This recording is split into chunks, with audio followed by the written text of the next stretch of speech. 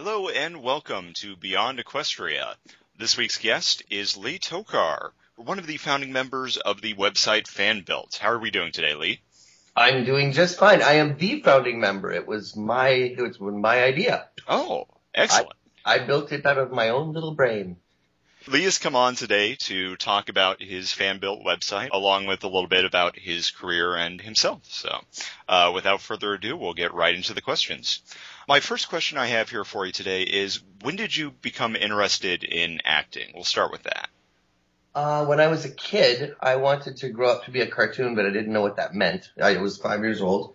But I've always been, since I was 6 years old, I started doing talent shows and little things that I would just find out about, and my parents would put me in, and people would hear about me doing silly voices, and so I just end up doing silly voices in front of big groups of people and doing Kermit the Frog, and of course it was a 5-6-year-old boy doing Kermit the Frog, so it was, hey, Kermit the Frog is way up here. So,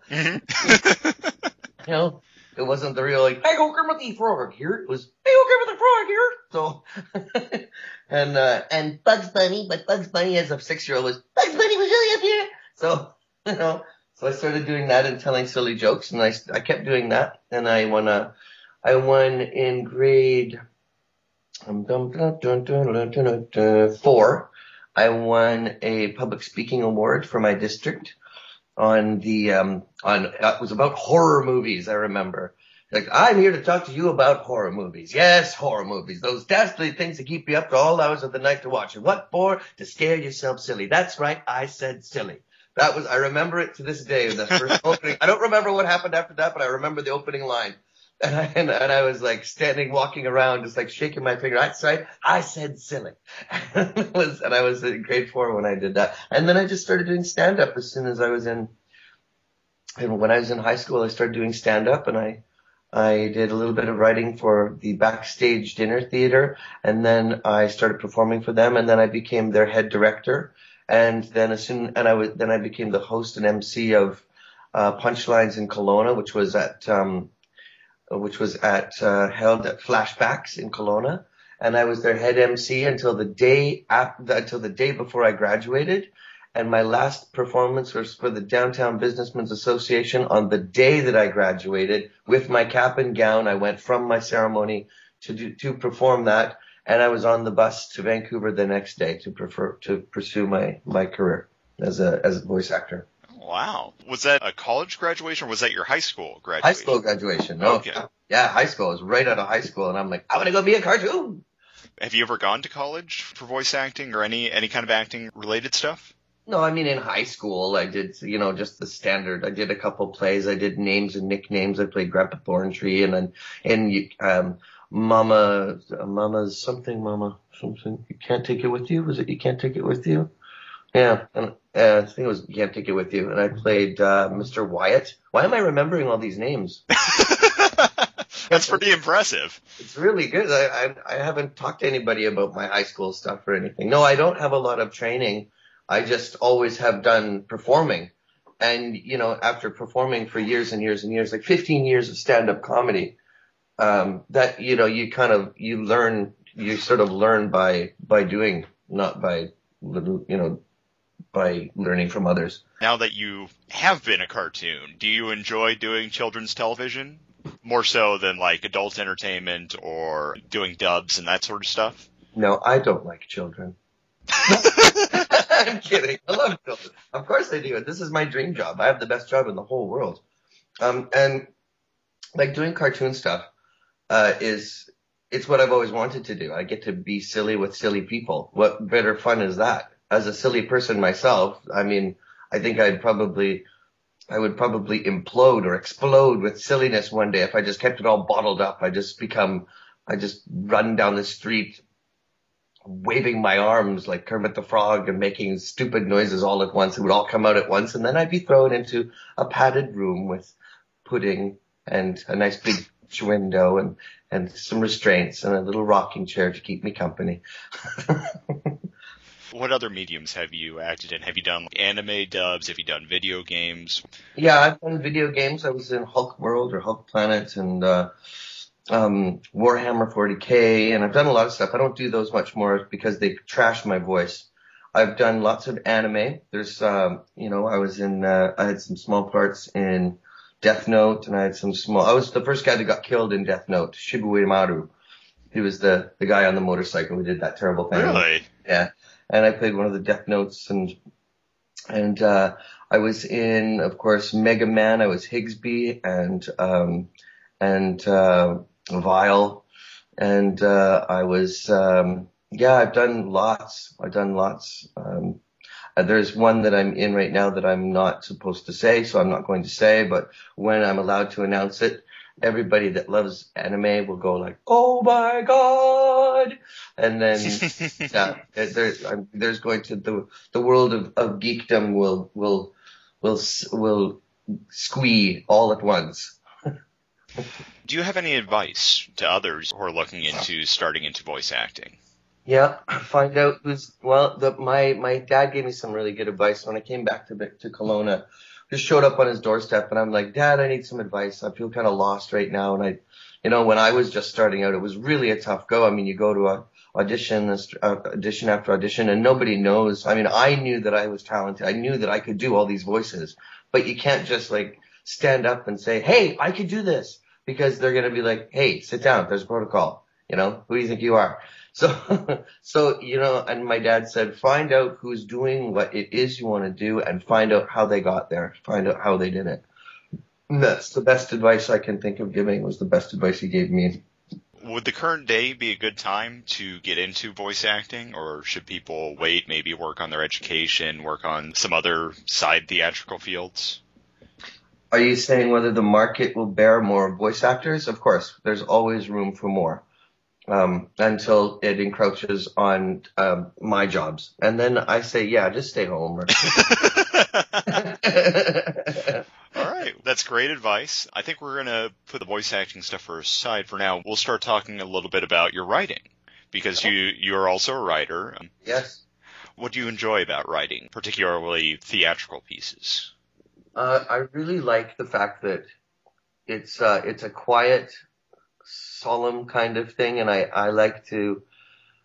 I have sort of a tradition that I do, and I like to set up my room a certain way, and I have it depends on what I'm writing. If I'm writing comedy, then I like to be at a certain place, and if I'm writing it depends on what I'm writing. But I like the fact that you can create worlds in your mind and walk through them, and you're the master of that world. You are playing like a demigod at that point where you get to, it's like lucid dreaming. I used to have lucid dreams where I could make things in my dreams. I could move mountains. I could fly and all these things. And it's like lucid dreaming, but you're awake and you're there. And it's just you and a pen, or you and your tablet, or you and your computer. And I like sitting there and making myself laugh, or just coming up and making myself cry, or making myself emoting through the characters that I'm creating. It's a very powerful thing. I'm a big advocate for people getting involved in writing and paying homage to the writers that have come before me. Did you start writing with your stand-up, or how did that start? Yeah, that's really where it started. I was writing my routines first, and then I started writing for stage at this back alley theater, backstage dinner theater, sorry. And then I won a BC playwright competition in 1988 just out of the blue. I just wrote it and it was performed here in Vancouver, and I came up here and watched it, and I stayed at the lead actress's place, and her husband Donnelly Rhodes Henry, who played the doctor in Danger Bay, and going back further, he played Dutch in the old sitcom Soap. Huh. Yeah, so we stayed with them in this beautiful mansion in Deep Cove, and I was like, oh my God, what the heck is happening? Because I was just a kid. I was taking a year off of high school because I was being I was being flown around BC to paint murals for Kelly O'Brien's restaurants. So I did them in Kelowna and Kamloops and Vernon and Penticton and Prince George and everywhere, and they would fly me around, and during the creation, the renovation, or the building of their new restaurants, the restaurant chain, they would have me come in and I would paint all their walls with with Irish themed pastoral settings and leprechauns and rainbows and pots of gold. So I had to take a year off of school, actually. So while I was taking a year off, I heard about the BC Playwright Competition, and I just started dashing off some stuff, and I wrote a play in just a little while, and lo and behold, I won first place. So they flew me out here, and I got to sit. I felt like a little superstar before I even moved here. So I like, I can't remember the question anymore because I'm still I'm still waking up. I'm sorry. I'm just rambling. That's absolutely fine. I just wanted to ask you before we moved on, has writing helped you with your other professions and your other hobbies that you like to work on? Yeah, well, I mean, I'm a very cross-platform artist. I paint, I sculpt, I draw, I illustrate, I perform, I write, and they are all in my mind. They are all the same thing. They're all one and the same. To me, there is no distinguishing thing between them. They're all sort of connected, which is why I built Fanbuilt, because I want to bring together all of those disciplines. And yeah, so it is, writing is as important as performing, is as important as art. It's expression. I'm an advocate of artistic expression. I like people that do it. I like to support people who do it. I like to give money to young groups who want to do it. If I have enough money, I have been a supporter of the arts and a patron of the arts when I've been allowed to financially find that freedom. But yeah, it's all, I love it all. I love it all. Oh, more. Give me more art. I love it. I love it. I love it. Now for a different kind of writing. You've written a children's book, correct?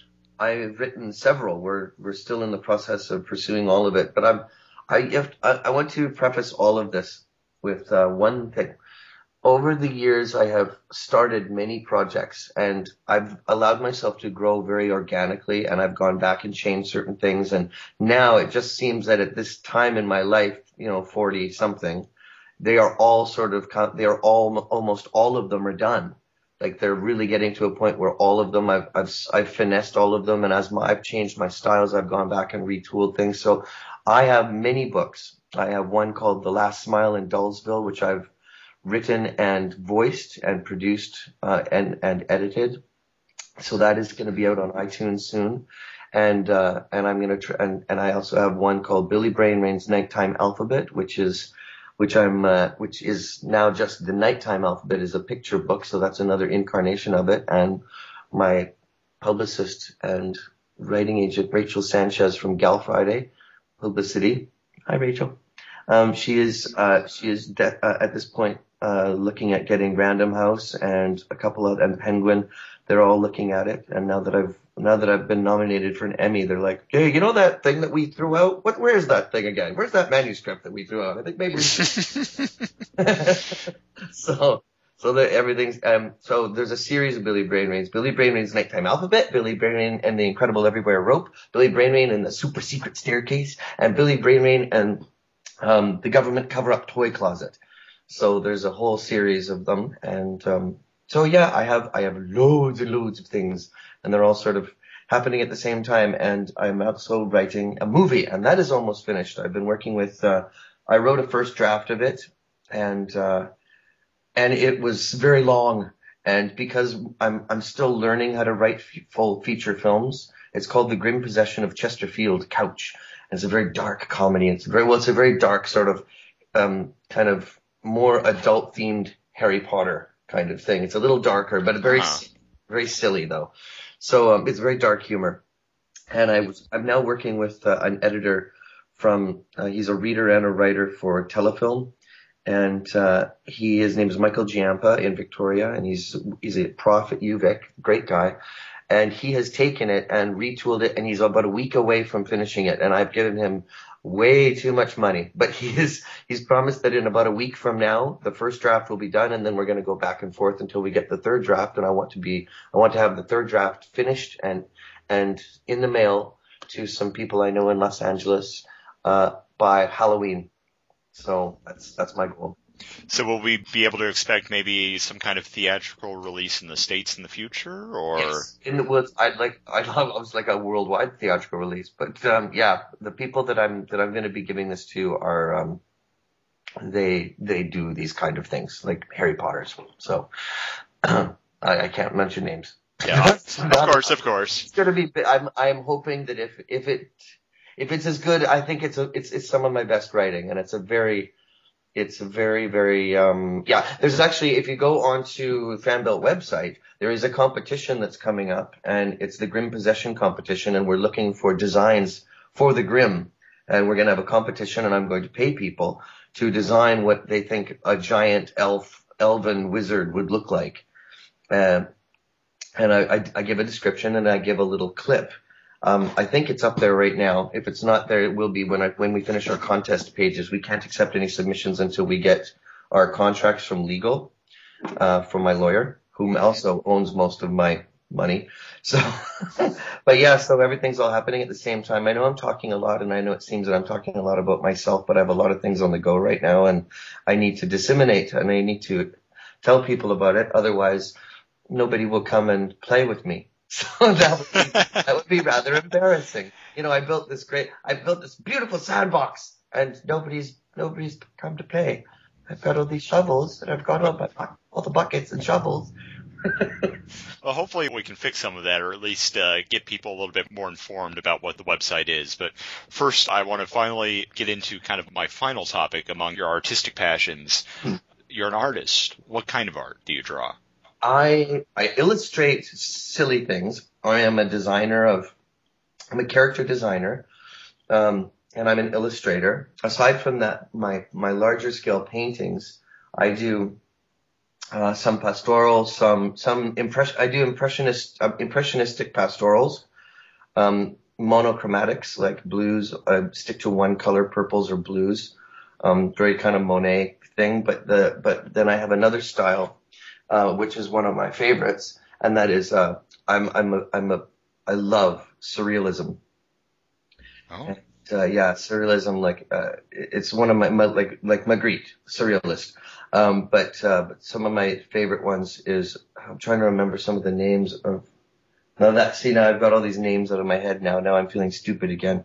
Oh my goodness. So embarrassing. I met the man.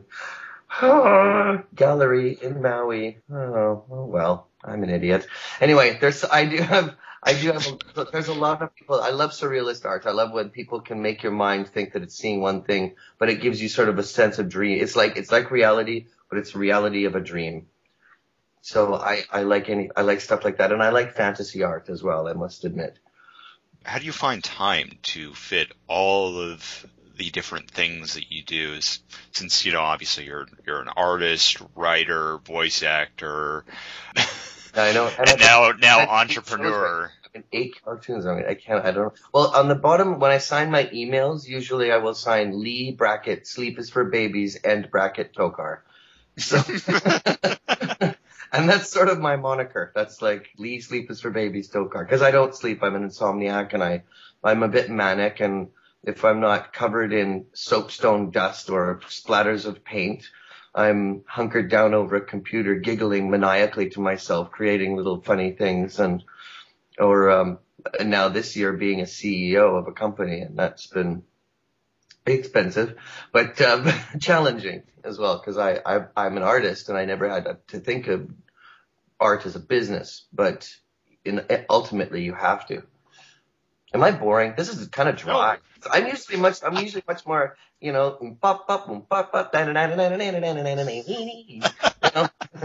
usually a little bit more sillier, but it's morning still, so it's just early afternoon, and I'm not quite awake yet. It's also a Gended interview, and I take my format from the greats at NPR. My own personal interview style is very, very dry, very informative. Oh, I like that. Okay, good. Then I'm right on cue. Exactly. Not to say that you're boring or NPR is boring. No. But... Just a little bit boring, a little bit dry. That's me right now. There it is. I'm just kidding. No, that's good. That's good to know that I'm fitting into your format. I'm kind of matching your pattern. I think if you would have, approached it sillier, I probably would have raised it up to your level. But I like this. It feels right. It feels good. It feels good. Let's actually start talking a bit about the Fanbuilt site.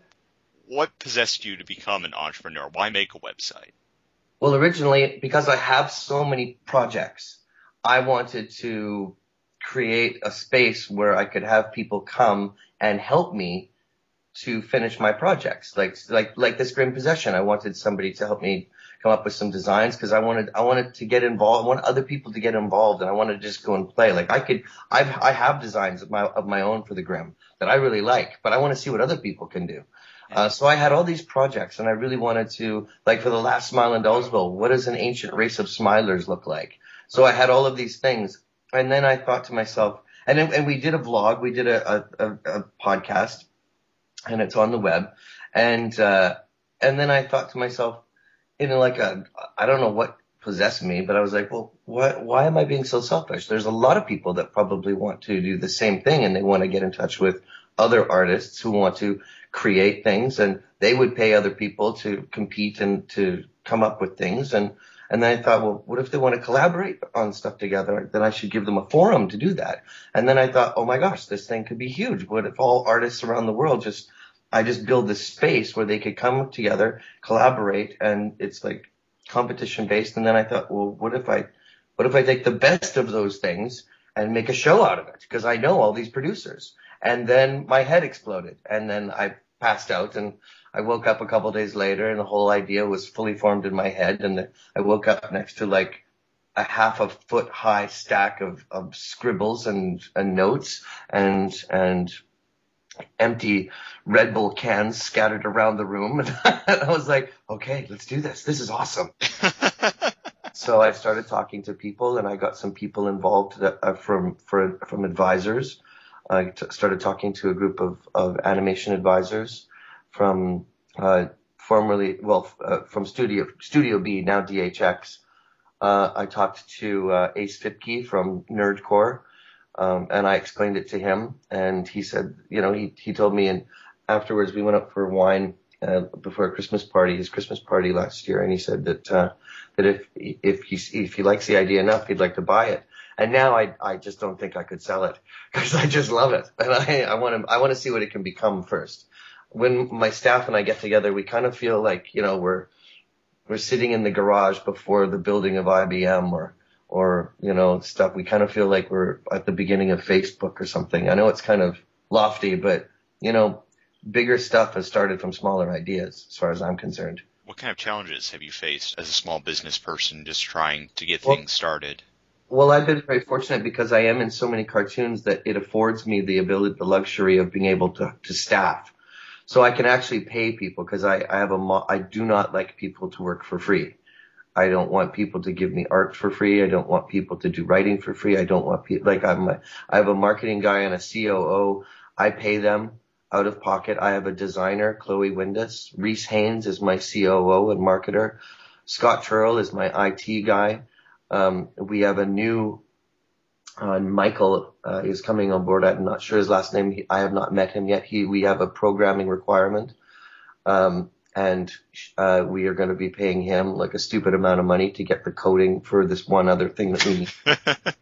So we're still in the beta testing. Amy Rainey from Australia. She's on board as one of my moderators for the Skype chat, which is the Fanbuilt fans Skype chat, which is between 2 and 20 strong, up to 80 members, I think, but Skype only holds 10 or 12 at a time. And that happens every day. There's people every day talking about Fanbuilt and putting ideas together and great things. And we have a couple other people that are moderating and some people that want to come on board that we're just waiting.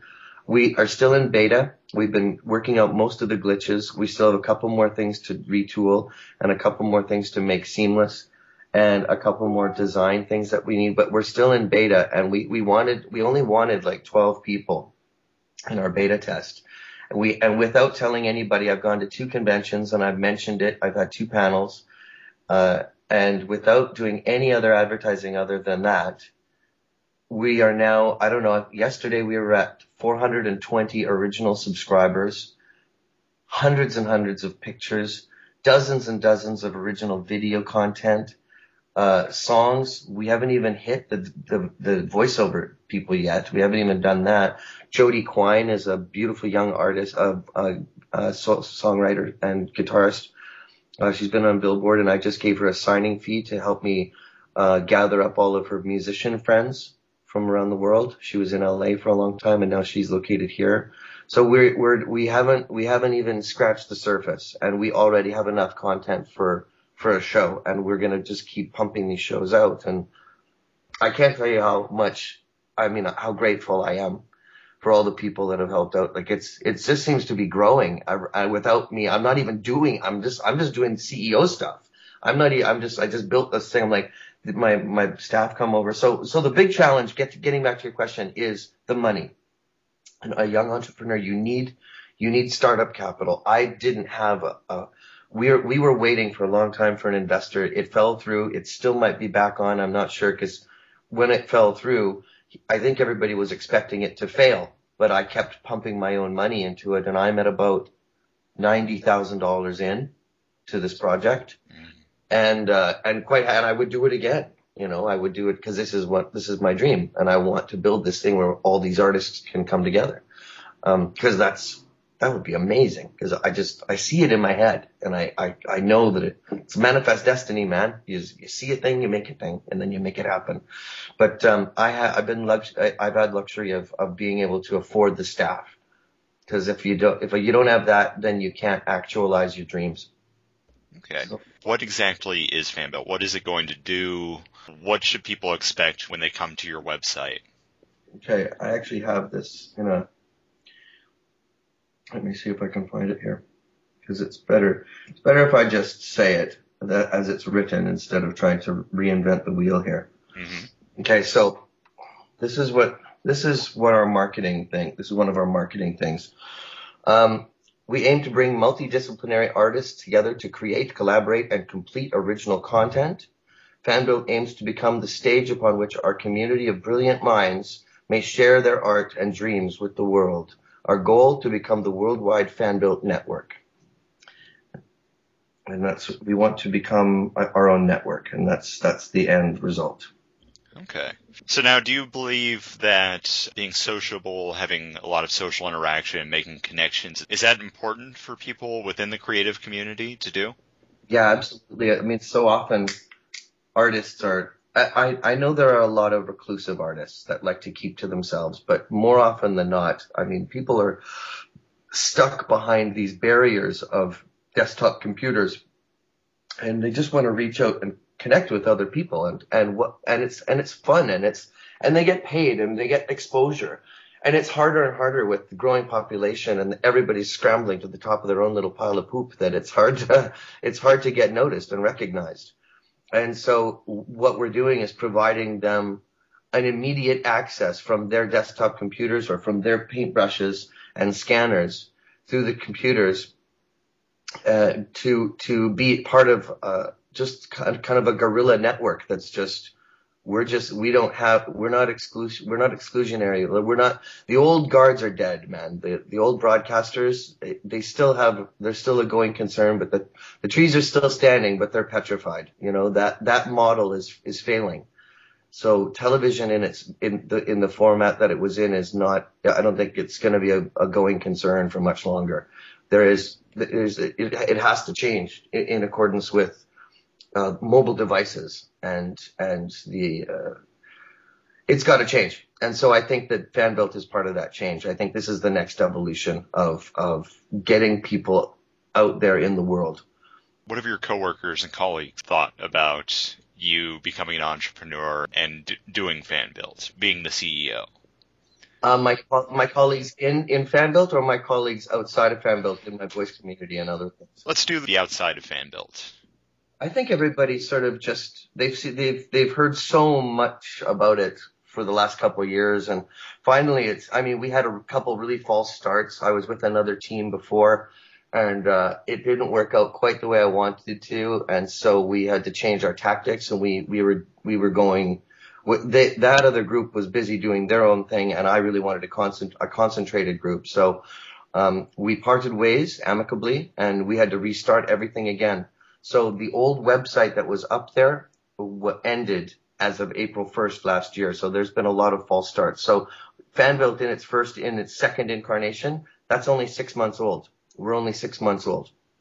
We built, then designed and crafted and tooled and programmed this website from scratch in 6 months.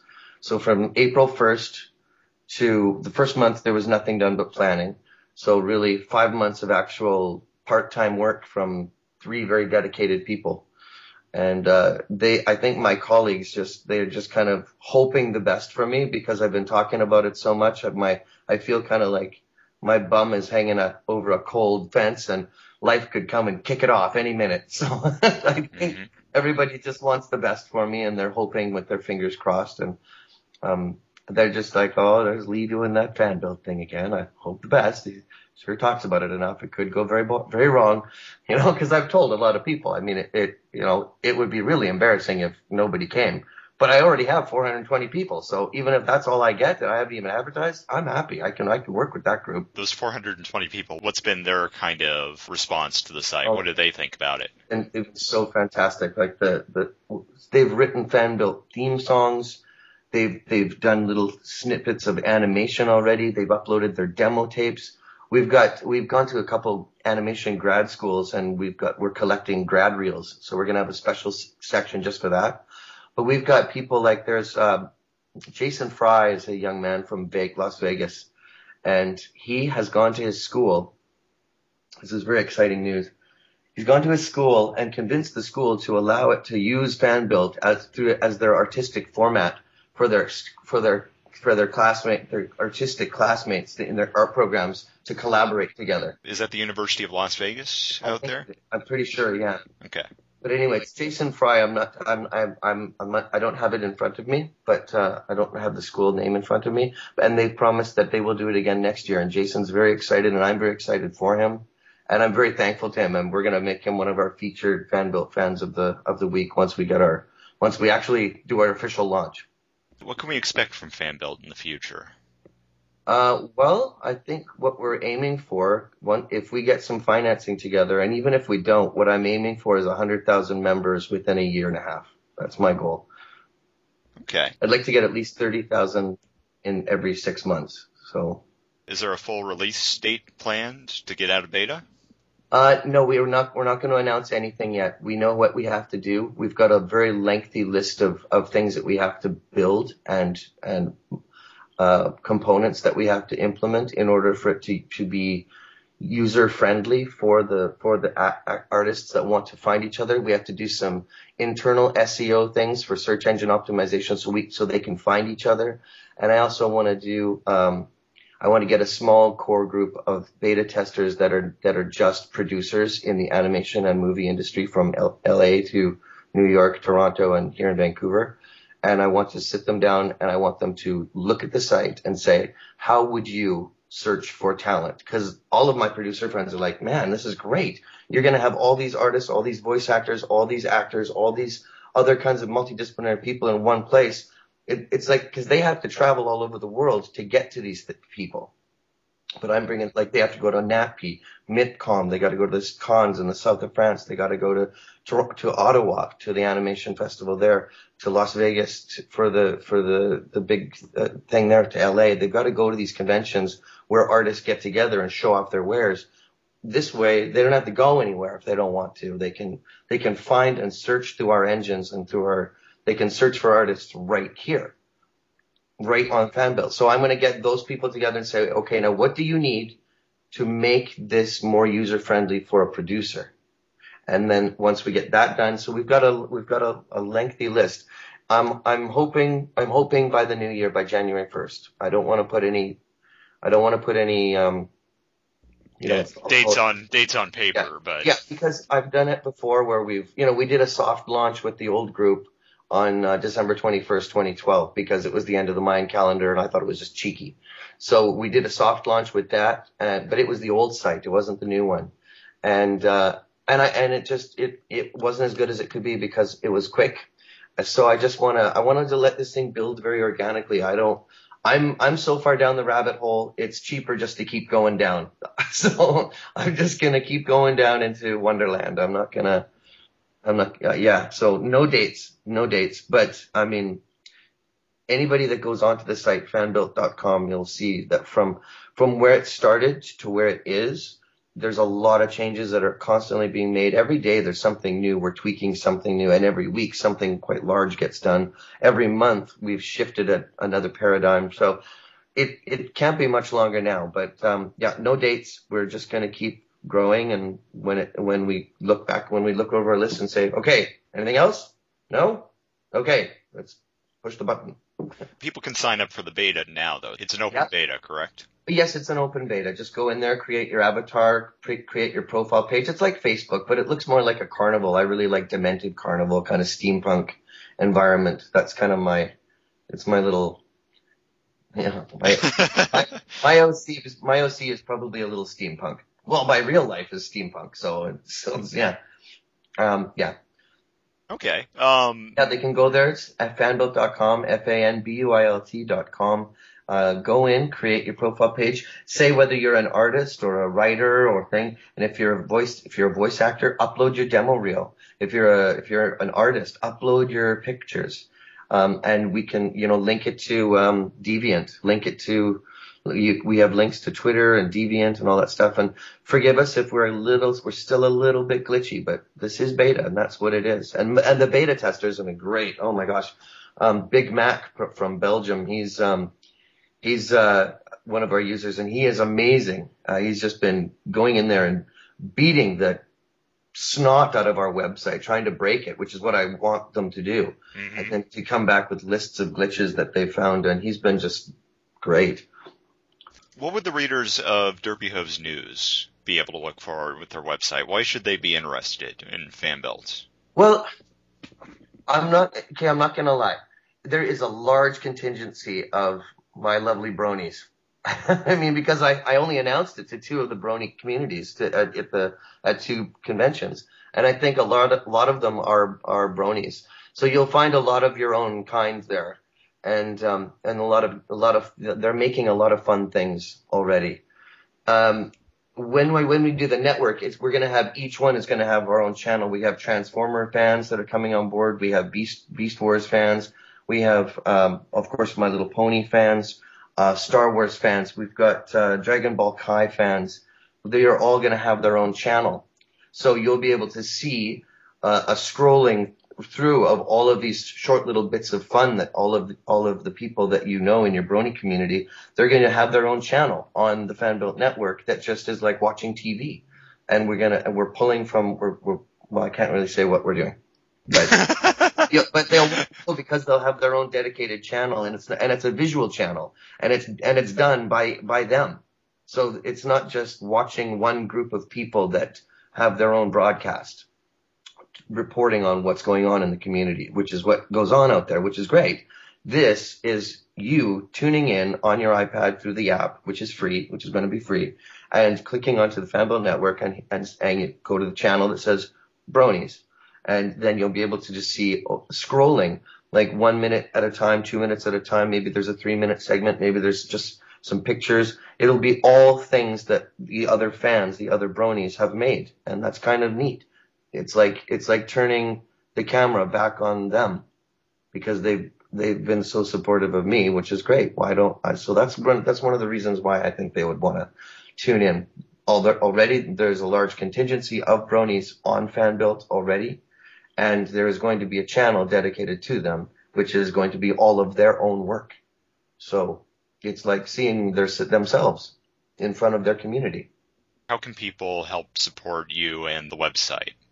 Just please come and sign up, and tell other people to sign up, because the success of a business in the first 6 months. Now, again, we have not launched, so that is 6 months from the start date of the launch. The success of any online business is you must have eyeballs on the site. Mm-hmm.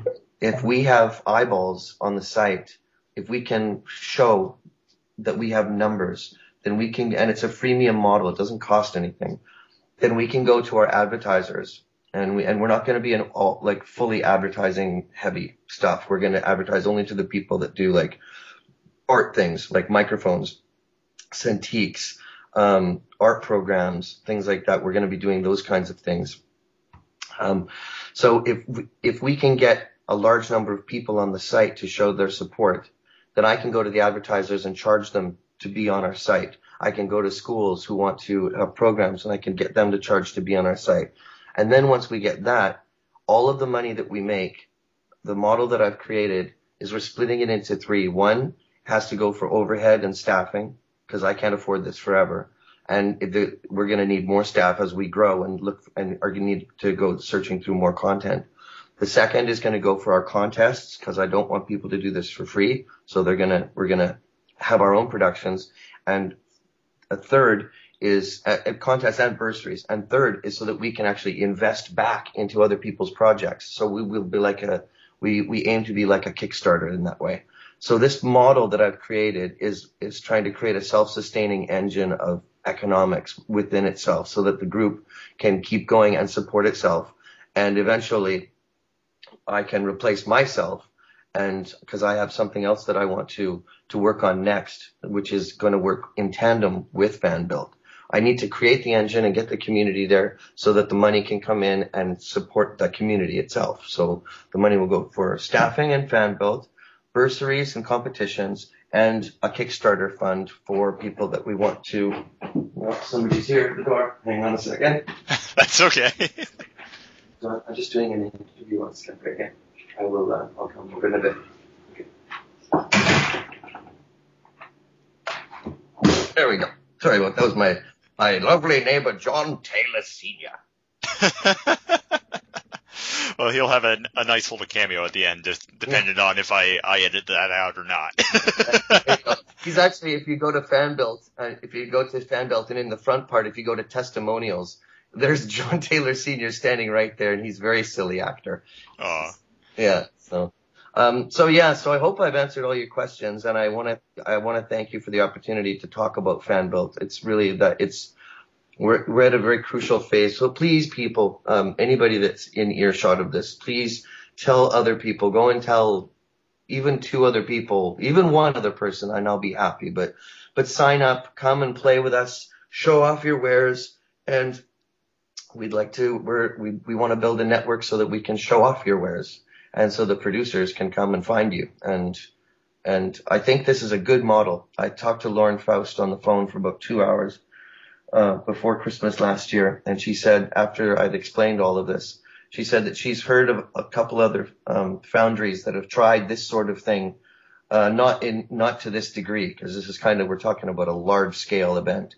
But she said that the financial model that I've come up with, this way of self-sustaining itself, self-sustaining itself, is the best working model, and she thinks that it's going to work. And she said that she can't wait to see it up and going. And coming from Lauren Faust, I mean, that's high praise indeed. That was all the questions I had here for you today. Did you have anything else that you wanted to leave the audience with? No, I mean, I think I've articulated myself to them. I have laid myself down in front of them in the prone position and said, please help me. So, and I hope I've been mildly entertaining while I've been prattling on about all of my, I never think that I'm very exciting. I think I'm kind of boring. So I can't believe people actually want to hear what I'm doing, but thank you for listening. Thank you for listening, everybody. It's been an absolute pleasure. Thank you for coming on and doing this with us today. And this is the strangest interview I've had with the Brony community because I have not done one voice from the show. I wouldn't ask that. Well, that's okay. I'm going to do one anyway. Thanks for listening, everybody. You're fabulous. Well, thank you very much. Thank you very much. And thank everybody else for listening too. Listening too.